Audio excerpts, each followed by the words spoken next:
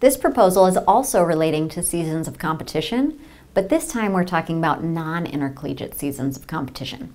Sometimes we call those outside seasons of competition or competitive experience. And what we mean is, this is not an example of a student representing a collegiate institution in competition. This is when a student's participating for an independent club or participating in a meet or an open on their own, independent of their institution.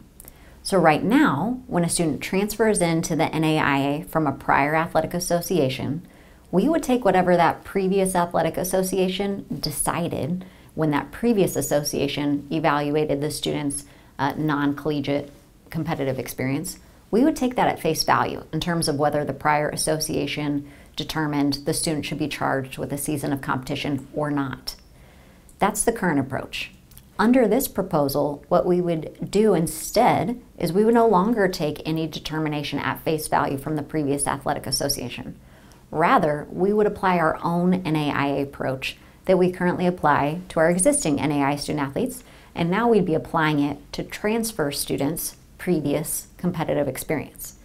So in general, that approach in the NAIA is to say we will charge a student with a season of competition if they participate in non-intercollegiate play that's at the professional or semi-professional level. So that might be a professional level team, or it might be a meet or an open that's deemed as being professional level play.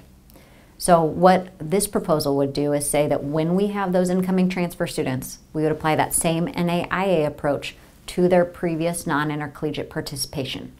The one thing that we would continue to take at face value from the prior association is any determinations of if the student was an unattached or an independent student athlete while participating under the previous association.